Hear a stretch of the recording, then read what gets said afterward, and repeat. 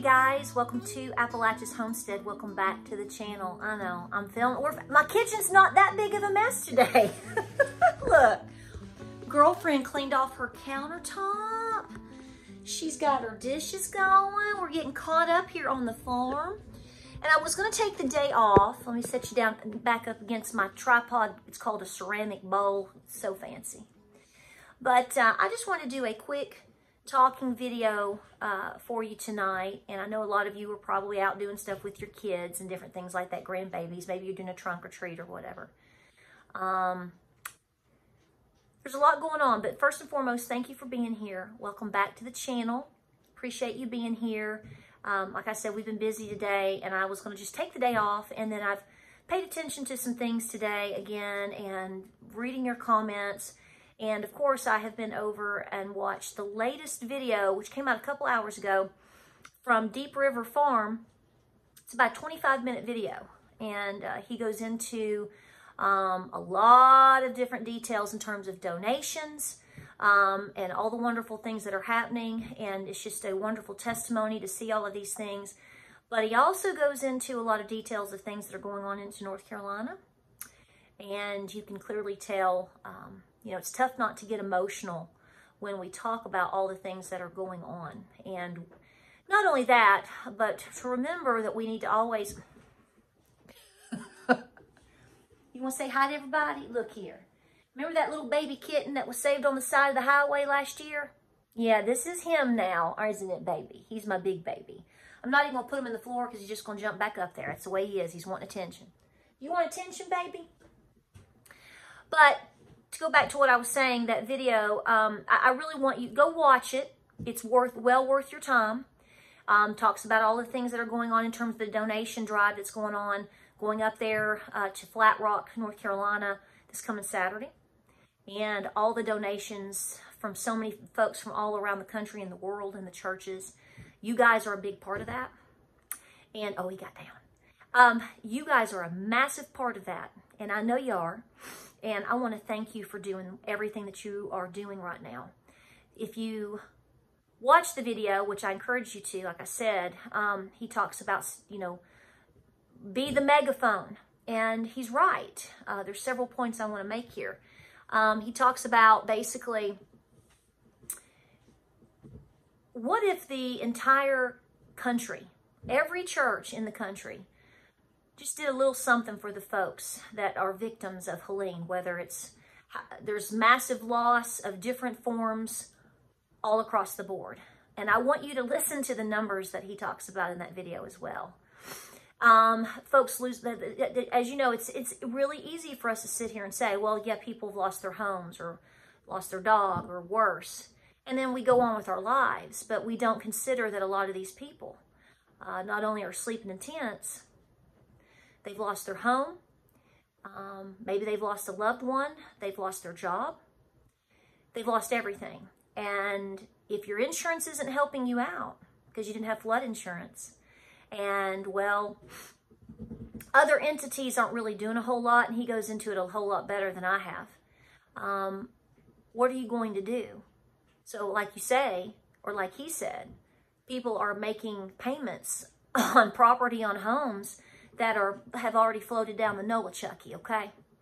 So I think this is a call to action on his part, and I wanna be a little sounding box for him if I can, because it's the truth. This is not to guilt somebody into doing something they don't want to do, but if you've donated, bless your heart, and that's a good bless your heart. Thank you. That's a thank you. But at the same time, he makes the point of, if your church hasn't done anything to try to do something to help, and I agree with him, and I would feel this way if this happened in California, if this had happened in Vermont, or whatever. It's a real true call to action to show that the help that these people are getting is because of people like you and because of the churches.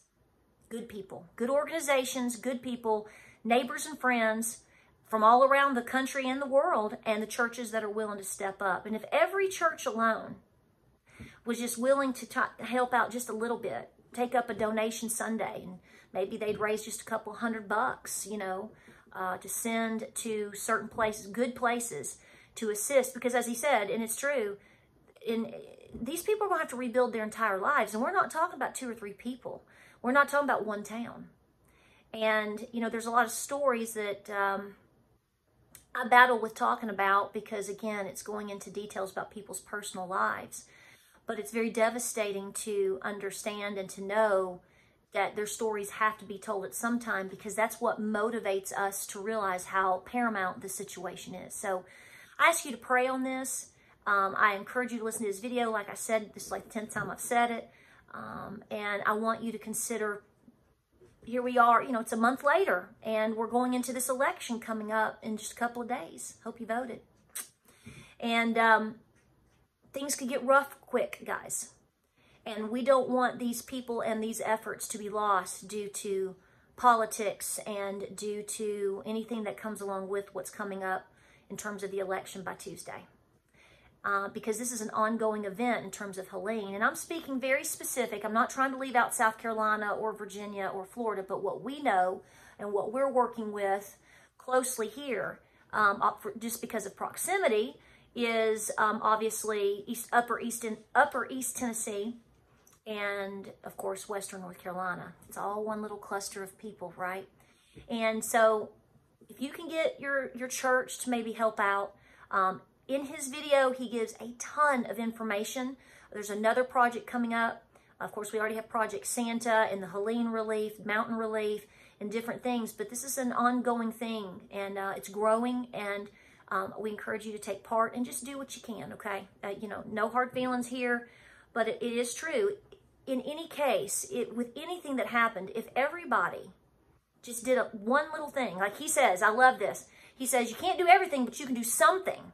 If everybody just did a little something, what a difference it would make. And I want to tell you right now, you make sure that if you do something, and if you organize something, make sure that you are doing your very best to send it to a private and or church organization that you know are boots on the ground, or that are purposely being transparent as hard as they can, so that you know that your money and your time and your goods are going to the right spots. Also, just real quick, be sure to know that if you are sending items, especially if you guys are taking the time to make items, make sure that your agenda in terms of your plan for wherever you're sending it, make sure you know for a fact that they're taking those items. Because I've had a lot of emails and messages about things, people sending used clothes and different things, and then they got upset because their items were no longer, it was like, no.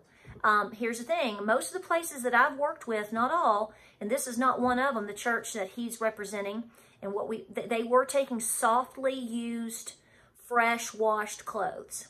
But they're not huge. When people were sending in, like we saw in Cobb County and at the warehouse, people were just dropping off stuff. And they don't, you have to understand that when you donate used items, specifically clothing, bedding, different things like that, that has to be verified in terms of cleanliness. It needs to be washed again. And a lot of these facilities can't do that. This is an ongoing day-by-day thing. A lot of these facilities, you know, they have the basics of what they need to function, but to have a laundromat going, that's not what they have. So please don't get upset about that, but just do your due diligence to do the best you can to vet what you're doing, okay? Your hearts are there, your spirit is there, and that's what matters. And God knows that, and that's what matters most. But I don't want you disappointed. So just make sure you check in about as much as you can in terms of who's taking what, because it is changing. But the fact does remain, we've had a really nice break in weather. We were 81 degrees yesterday. We were in the 70s today. Rain comes more so tomorrow. But we're going to be nice overall for the next week, at least here in East Tennessee. So that's a positive. So we're getting a break from the potential in terms of cold weather. Because a year ago right now, we were bracing for below freezing temperatures. And like I said, me having 20 goat babies up in my barn like I did because the temperature dropped and the pressure changed. And, you know, we had a bunch of goats. But this year right now at this time, as we hit November 1st, it's nice weather, but that won't hang around much longer. So just something to think about. Something else I want y'all to think about real quick is people's tempers. This is not something that I like to talk about because I know it brings a level of stress and anxiety to everybody. I mean, I know we sit here and go, I figured. But like I said, as you know, tonight's Thursday night, the election is Tuesday. Anything can happen between now and then. There's a lot of speculation as to how this is going to go and what's going to happen thereafter. And a lot of serious and, you know, some of you might call it doomsday discussions. Here's the deal. Try to not get wrapped around the axle. You're most likely going to have somebody somewhere potentially say something silly, stupid, and ugly to you. I've had a couple today. I mean, you know, I put up that video yesterday talking about the garbage and the reaction to that and what's going on with that in terms of why all that was said originally. And I really tried to push the whole point that I believe in, which is unity, as best we can. And there's some people out there that don't like that. So here's what I'm telling you. I'm trying to bring you in through my lenses. Not that I'm somebody special, but just that I see a lot of comments. I see things that guys maybe you don't necessarily see. Just like my husband, I'm like, just sit down for an hour and read through my comments and my emails, and you're going to get a real quick pulse every day of what people are thinking and doing. Most are awesome, like you guys. Most are just wonderful. But every now and then, you know, a little demon likes to rear his head. And we are in the biggest spiritual warfare battle, folks. We're going into it hardcore. And it could be something that plagues us for a long time. You don't know and I don't know the timing of things. But what we do know is this. I'm going to say this. This is what I would say to my own kids. You do the best that you can to keep up with the news. Try your best to not get super upset or to get paralyzed with anxiety, because you need to be busy. Be going through all of your items at your house to make sure that you have sustainability on a level of at least 30 days. That's actually a low goal, folks, but it's a good one. And we're going to start there. You know the deal. You know the drill. Water, protection, food, water, meds, pet needs, comfort needs, warmth, cast iron. What if you lose power and you have to cook outside on your cowboy grill? You want cast iron for that. We've talked about all of this how many times? I want you to, the next couple of days, I'm going to ask you to really think about what we said in the first part of this video about, he calls it being a megaphone, and really trying to, you know, work with people that you know in your church to see what's been done to help folks that need help. Because it's Americans that are helping Americans right now. Nobody else. American citizens in terms of just ordinary people. Plain people like me. Plain people like you. Churches. But here's the deal, guys. I'm not trying to make you to become a hermit. I'm not trying to tell you not to have a voice. But I am concerned about people's safety. That's the mother in me coming out for y'all. And I would avoid anything. Let me put it to you this way. My Papa Bear just told me this. I'm slated to potentially go somewhere on Saturday. And I just don't know if it's my gut is telling me different. And my mind wants to do it, but due to the traveling and everything else, my gut's telling me I have to take care of business at home. And that's hard on me because I just want to go and help and do all the things I like to do. But as my Papa Bear just told me, and he has the best wisdom, he said, He said, you just answered my question and you just answered your own question. He said, if your gut instinct, and I know this, he said, if your gut, the first answer that came out of your heart is don't go or don't do this, then you need to stay home. And I said, you're right. So I'm going to pass that on to you. So regardless of where you are, where you live, I don't care what color you are. I don't care what you believe. I don't care if you're even voting for Kamala. I want you safe. We want you safe. Okay? All right? There's a lot of masquerading of things out there. I don't know the first person right now. I don't know the first person that is a Christian, that is a mother, a father, voting for Donald Trump, that wants to start any trouble with anybody. They don't want that. We don't want that. And I fear that you have evil forces that are going to masquerade themselves as being one or the other. I mean, you know what I'm saying? There are forces of nature right now, evilness, that just want us to fight. And I see those every day. They want you to fight. They want us divided. You've got to be smarter than that. You know how this whole garbage truck and garbage, all this stuff has been just flipped on its head? It was outsmarted. Taking bad and making it good. The bad right now is the anxiety, the stress. Maybe you're not prepared. Maybe you're unsure. You're seeing things on social media that are stressing you out. They stress me out. I don't see how they don't stress anybody out. We have to trust God, and we have to use the brains that God gave us. And we need to vote, pray, prepare, and be peaceful. There's some people that don't like that answer. They don't like it. They don't like it at all. And I understand that people are upset. I'm upset too. But I also understand that if we come at each other's throats, the consequences for everybody could be much heavier. We are a better people than that. We have already been through these things before. You may not remember them. You weren't even alive, nor was I. But this country has been through hell and back several times. Let's not go there again. So for now, I want you to please think about doing these things. Being productive and being positive and putting that positive energy out there. You know, when I'm having a rough moment and I feel like I'm being tugged on and something's sitting on my shoulder, poking me in the ear and the eyeball at the same time, of just saying nasty things to me in my ear, you get those little devils sitting there. You know what I do?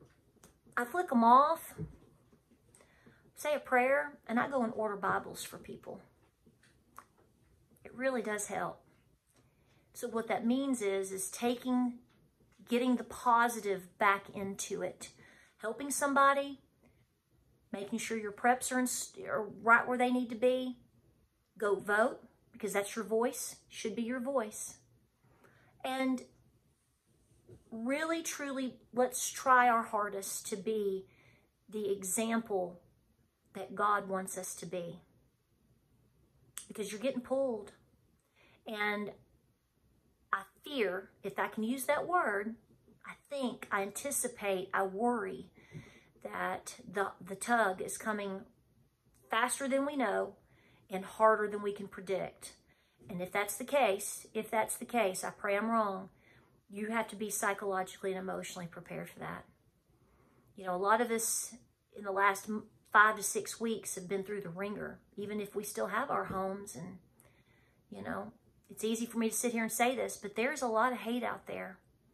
And you can sit here just like me or anywhere and talk about Jesus and talk about saving the babies and helping each other and let's unite and God bless America and I want you to be safe and regardless of what you're doing and let's be smart and let's be better people. And there's going to be something, and it may be in human flesh in terms of its existence, but that's not the fundamental depthness that it comes from.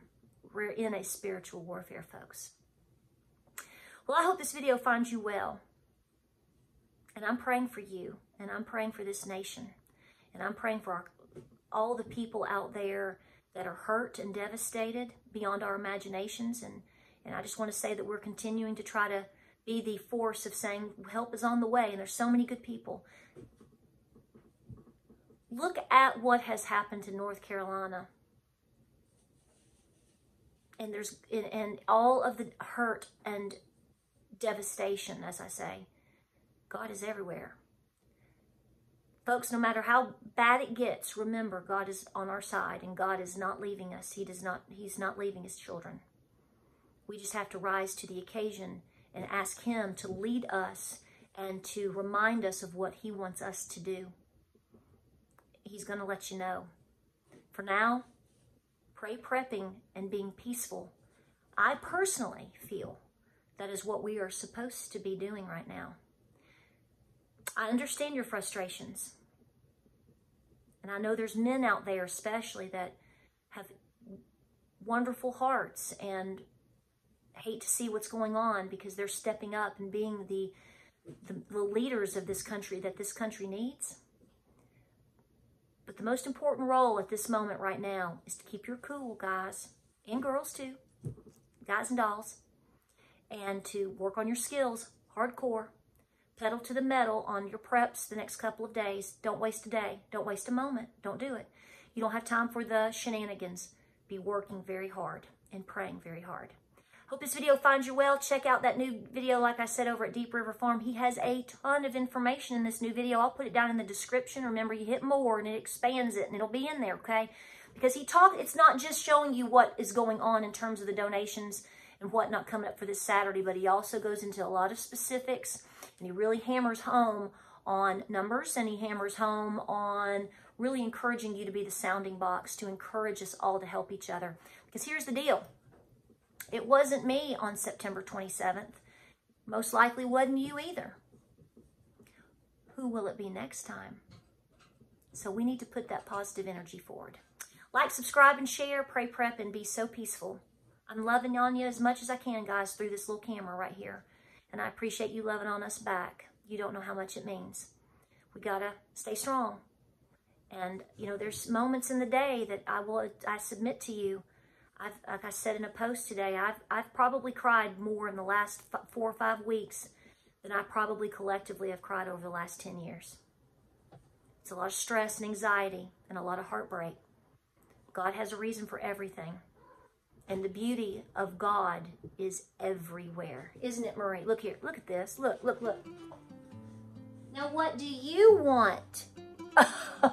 All right, guys. I love you. I'm going to go close the barn, and I will see you, hopefully, tomorrow on the next video. You good girl? Yeah. Mwah.